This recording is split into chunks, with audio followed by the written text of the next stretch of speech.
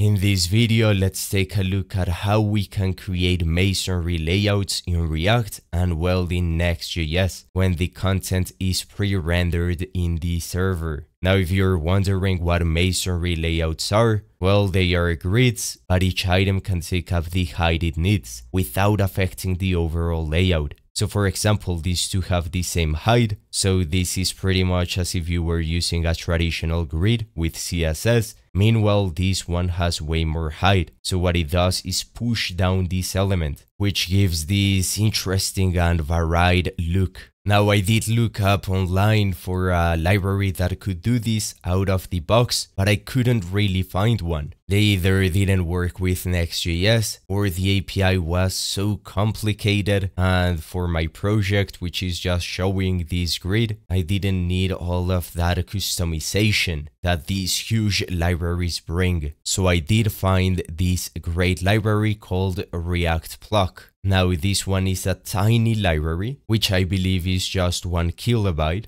And all you need to do is install it, import Masonry, and then you can say items is equal to, you pass in an iterable, so an array, then you can pass in the config, and then you have columns, gap, and media. And this corresponds to the different media. So for 640, 1 column and 24 gap, and so on and so forth. So each position in the array corresponds to that in the media array. And then we have the render function. So it gives you each item here that you pass in, and then you can do whatever you want here. Unfortunately, this library doesn't support Next.js. Now, if you come here over to the issues, there is one where it says flickering issue on initial render. And the problem is because in the library, in the source code, the number of columns it is going to show at first is 1. So when we use Next.js, while it hydrates in the client and calculates the new columns, it is going to show 1 whole column. So we get that flicker. Now this is quite funny because I had not seen this issue in some time, and just 3 hours ago the maintainer posted a solution.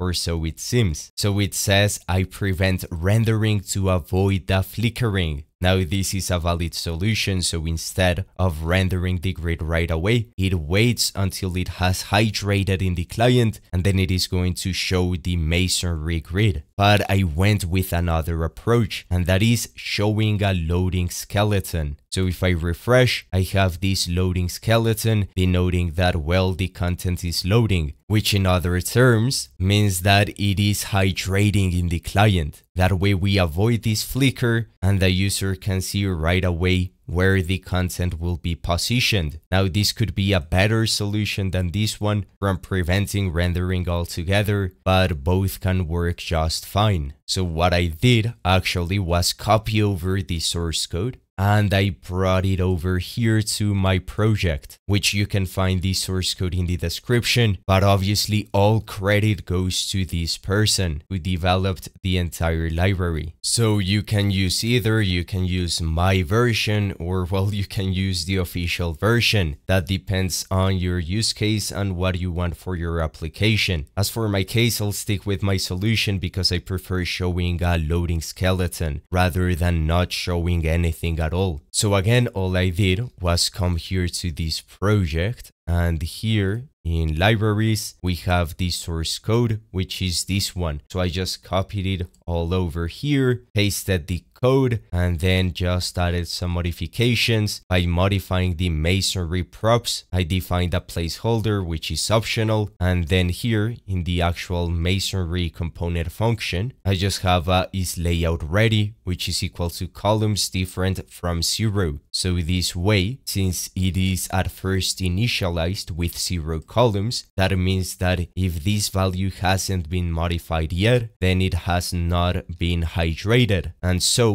I can just return the placeholder. So render the placeholder if the layout is not ready. And that's pretty much it. Nothing more. So here I have in content cards, I have a React server component. I render the layout, so the Masonry layout, and I just pass in the contents. So contains ID, title, description, etc. And then I pass in the configuration, and then I pass in the placeholder, and that's all I had to do. And this placeholder can be anything. It could be a loading spinner, a skeleton, whatever you want. In my case, I prefer a skeleton so the user can get an idea of what the content will be when actually loaded. So I just render a content card skeleton, which is just a skeleton in this format, using this component, which is just animate pulse, rounded MD, and then BG muted. And in fact, if I come here and change this to be true just to force the placeholder, we get all of these skeletons rendered. And then, well, once the layout